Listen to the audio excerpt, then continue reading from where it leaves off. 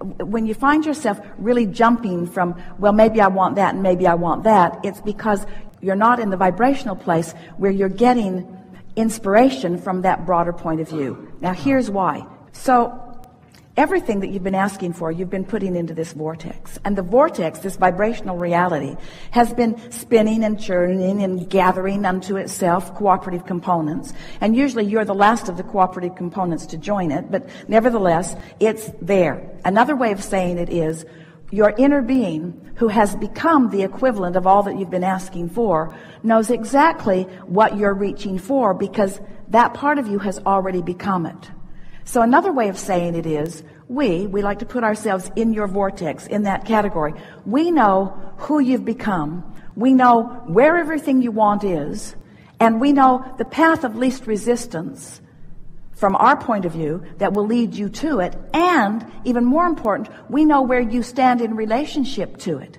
So we're offering constant impulses to help you find your way to where what you want to be. That's why sometimes you feel like you want to do that, and other times you feel like you want to do something else. Sometimes you're tapped in to that enthusiastic knowledge that the source within you is inspiring, and sometimes you're not. And so it's to the degree of your alignment that causes those fluctuations.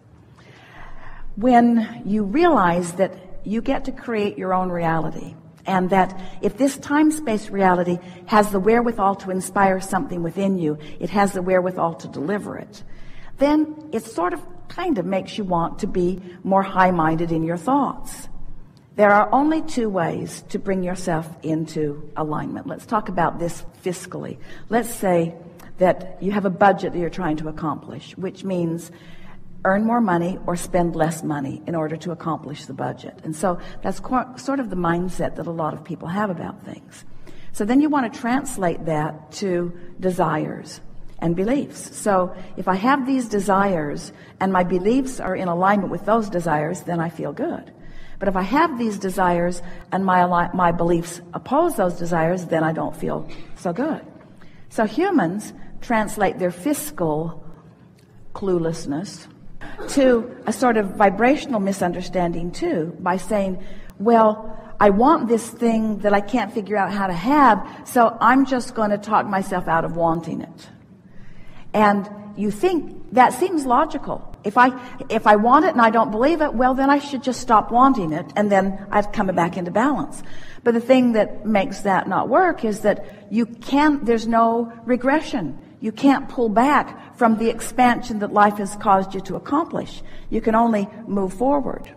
When you think about something that you want, and then you define how you're going to do it, where it's going to come from, who's going to bring it, when it's going to come, and since you don't know the answers to those questions, you just introduce resistance to the equation until you don't even want to go.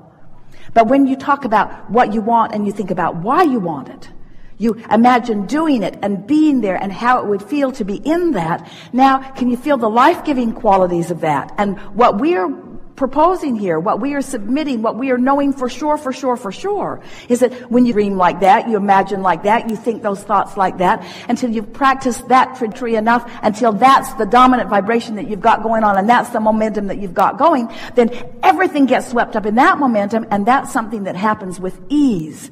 You don't shoot yourself in the foot by how, where, when, and that sort of thing. Be easy about it and give this thing 30 days, really. There are things you can't control, but you don't have to think about those. And you don't have to muddy up your own vibration by thinking about those. You have the ability to focus upon the aspects of what you're doing that feels good until you purify your own vibration. And there's a leverage that you will experience when you do that just will knock your socks off, because the energy that creates worlds is flowing to you and through you. And you're the only one who opens the nozzle and points it toward what you want, or who pinches it off. You're doing all of that with your day-to-day thoughts, you see.